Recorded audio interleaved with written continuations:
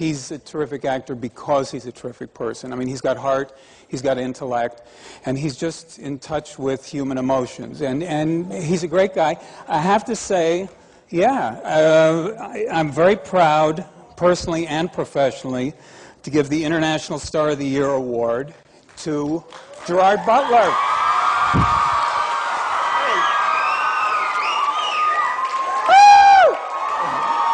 Hi.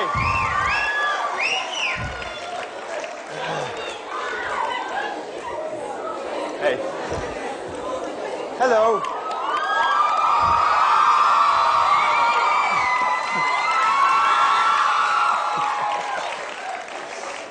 Thank you. That was the best intro ever, by the way. Thank you. It's true. It's true.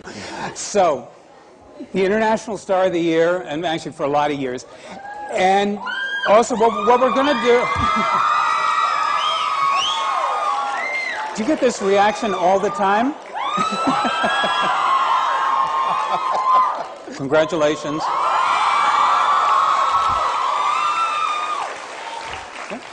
Well, just before we sit down, I just want to say, well, firstly, thank you, Tim. That was an extra special introduction. I was standing up there going, wow, really? Wow. And my manager was like, oh, it was lovely. And it felt very heartfelt. And this is a great man here who was one of the first people to give me a big, kind of a big career hug when he came up to me in Cannes and said, there's something about you. There's something about you. And I remember that, and it really stuck with me, and you've been a big supporter of mine. So I'm hugely honored to, I mean, I came all the way out here to shut up, you don't want to hear this bit, do you? You're like, yeah, whatever. Thank you for all that screaming. That's really, you make me feel very sexy. Hello up there, by the way. Student Day! Okay, no, don't... I love you too! I love you too! Okay, now speaking of Student Day, now you were born in Glasgow, raised in Paisley? Raised in Paisley. And were you a good student? I mean, did you study hard? Were you... Not really. No, I did spend a lot of time in school. When I studied, I did well. But I spent a lot of time... I was too busy showing off to everybody, you know, and trying to be the class clown and trying to flirt... What? Flirting with all the girls, you know, and trying to be top dog.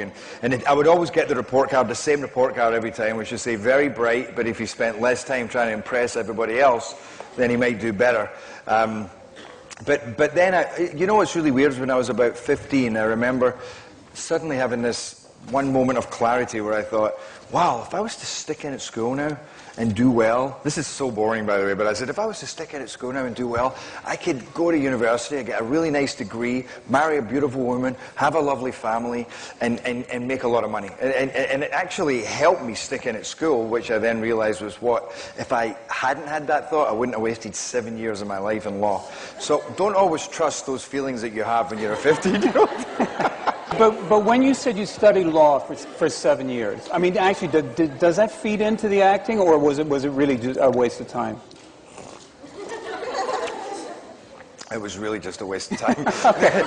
No, it wasn't actually. You know, I got to be honest. I think I can honestly say that I don't have a single regret about where my life took me, that I had to do every day of that, because that was part of the development of me. Mm-hmm. And every part of me, which is a lot of good stuff and a hell of a lot of bad stuff, is everything that goes into my acting. Even whether I'm trying or whether I'm not, it's everything in the way I move, the nervous tick, to what's in my eyes.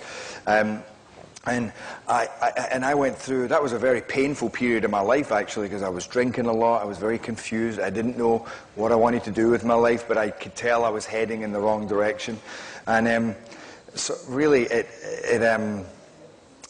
yeah, so I'm just going back there in my head now, and